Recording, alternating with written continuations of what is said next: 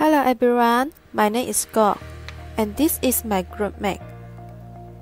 In this video, we are going to present sexual harassment in Malaysia workplace. Nowadays, sexual harassment issues have taken place everywhere, especially in the workplace. However, it is very difficult to prove that whether it is happening in the workplace. Convention on the Elimination of All Forms of Discrimination Against Women is the most comprehensive international agreement on the basic human rights for humans that adopted by the United Nations in 1979. Malaysia as a signatory to it and provided international standards for the protection and promotion of human rights. Since 2011, several requests for inquiries have been brought to the attention of the committee and recognized that all women should not be discriminated by any forms. In 1999, the Ministry of Human Resources has developed a code of conduct to prevent and combat sexual harassment. However, this provision of act is not enough to provide assistance and proof to victims of sexual harassment in establish a case. The terms of sexual harassment in the workplace may still novel to most of the countries, and one of them is in Malaysia. Sexual harassment is where any form of unwanted verbal, non-verbal, or physical conduct of a sexual natural organs, with the purpose or effect of violating the dignity of a person, in particular where creating a intimidating, hostile, degrading, humiliating, or obsessive environment. According to Clinical Association Berhad vs. Lilian Tetera de Costas in 1996, it is the first case that recognized that sexual harassment in the workplace as a misconduct in Malaysia. The claimant has been molested by her manager director twice, with effect that she rejected continued to work and finally forced to resign. Industrial Court explicitly recognized this is a constructive dismissal case and decided alleged sexual harassment leading up to her resignation proved to be on the balance of probability. However, in 1998, she lost. It is because High Court recognized that she could not provide enough evidence to prove that her claims are true. She did not report police or her partner immediately when she had faced sexual harassment. Moreover, she has been wrong that tried to bribe one of the witnesses to testify. Now, let's look on the trends of sexual harassment at workplace. According to International Labour Organization, in Hong Kong 2017, nearly 25% of interviewees suffered from sexual harassment, including 1 in 3 of them are men. In Italy 2004, 55.4% of working women in age group between 14 to 59 years old reported being victimized under sexual harassment. The first country we'll look into is Malaysia. According to Sophia Lim Sui Ching, the president of All Women Activities Awam, 3 per 10 women have faced sexual harassment at workplace. The landmark case of Clinical Association Berhad vs. Lilian Terrera de Costa in 1996 have brought the implication that an employer has the obligation to respect an employee's person, dignity, and esteem, that he will not violate the same. However, in High Court for judicial review, the court notifies that she should lodge a report soon after the first incident, hence the evidence could be concocted. Next will be in India. In India, almost 17% of women in both formal and informal sectors face sexual harassment at workplace.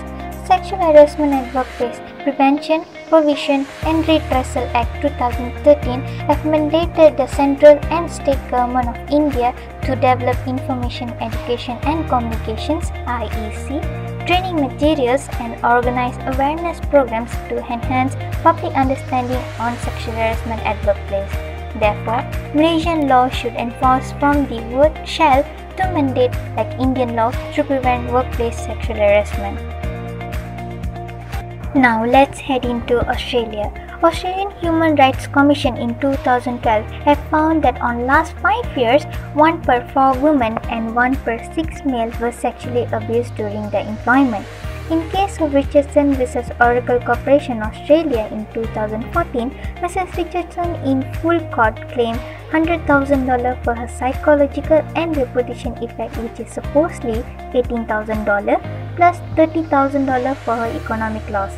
The high liability for the employer and the weightage of the sanctions toward the accused in Australia could be an example for Malaysia.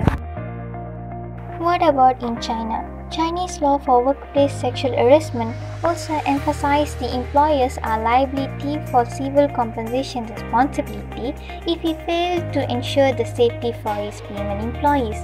Article 20 from Malaysia's implementation of the special rules on the labor protection of female employees, which drafted in March 2017 by Jiangsu province, provided the employees several steps to be followed. Therefore, the lesson that Malaysia can learn from China is they have their own measures like Jiangsu province. Finally, in Philippines. In Philippines, over 163 cases of sexual harassment including at workplace been recorded from 1994 to 2015.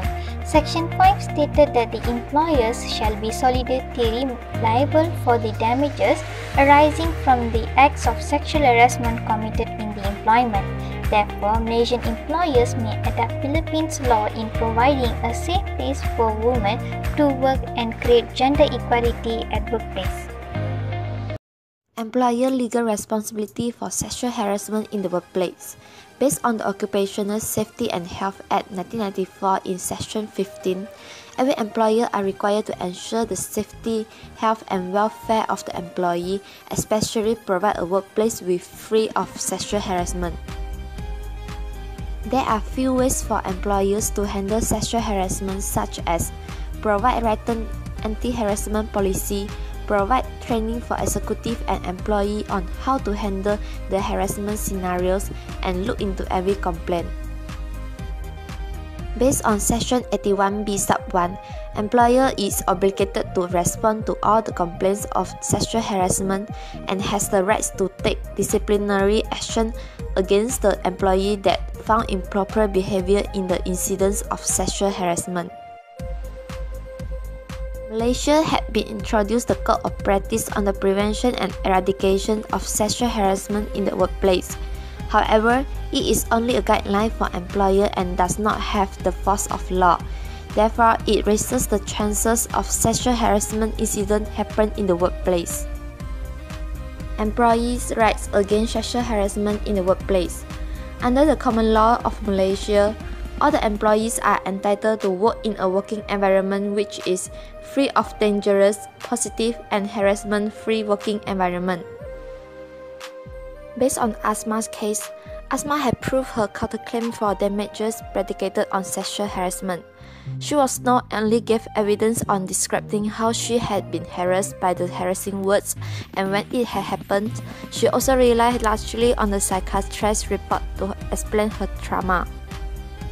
As a result, High Court accepted the psychiatrist's findings that Asma suffered from major depression caused by the sexual harassment since she was able to provide evidence to strengthen her claim, and the Federal Court also made a favorable judgment towards her. There are some actions that employees should know to avoid from being a victim and also use their human rights to help others, such as speaking out, record down everything, report to manager or supervisor, and refers to the company's complaint procedure or policy for further action.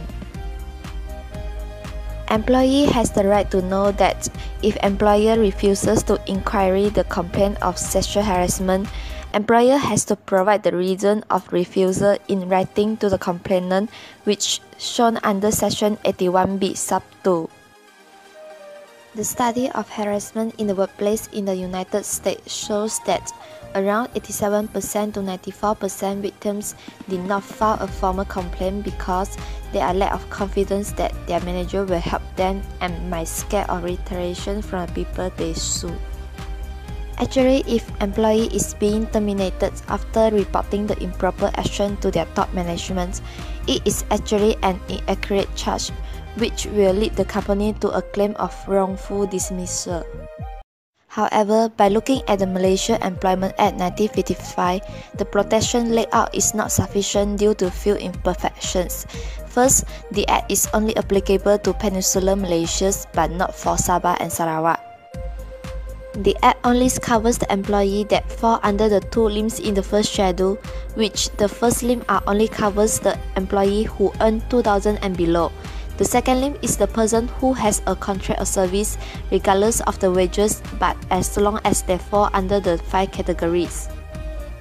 The 5 categories such as manual labor, engaged in operation or maintenance of any mechanically propelled vehicle operated for the transport, supervisor or oversee other employees, engaged in any capacity in any vessel, and also domestic servant. This situation excluded freelancer or people in informal sector. For Malaysia Penal Code, it is also limited to certain forms of sexual harassment such as in Section 354 and Section 509. It deals more with physical aspects and it might a time-consuming to prove. In Asma's case, it was rested on the psychological harassment, which this form of harassment is not defined in Employment Act and also the Malaysia Penal Code. Besides, Malaysia does not provide a specific act for sexual harassment in the workplace. Malaysia has only a small part of element under Part 15A that related to sexual harassment. Unlike other countries, there is Sexual Harassment Law 1998 for Israel, Title 7 of the Civil Rights Act of 1964 for United States of America, Anti-Sexual Harassment Act 1955 for Philippines. Employment Act Malaysia does not provide the protection for victims during investigation, which may lead them to suffer the retaliation from other parties. It restricts the appeal outcomes for the inquiry, which means that it doesn't mention any specific punishment will be given to the defendants once he or she had been proven the offense. So, the last part is recommendations. First of all, the victims shouldn't be stay silent, they should voice out for their rights. Secondly, the employment law in Malaysia. So basically, the Employment Act in Malaysia only covers employees who earn RM 2000 and below. What about the others? So, making a new act specifically for sexual harassment for all regardless of their salary would be a remedy for this problem. Thirdly, the Malaysian government should come up with an anti-sexual harassment training act for the employees like the Californians do. Finally, accountability and monitoring in the workplace might reduce the sexual harassment behavior in an organization. Reviewing sexual harassment policies and procedures annually is recommendable too. In a conclusion, sexual harassment in Malaysia workplace is a worrying situation. The organization, company, and even the government should start paying a significant attention to such cases or problems. The Malaysian law and management of company can play a greater role in preventing sexual harassment in the workplace. To wrap up, workers, especially women workers, should know how to maintain their scarcity and together create harmonious labor relations whereas corporate culture mutual respect. That's all from us. Hope you can enjoy our video. Thank you.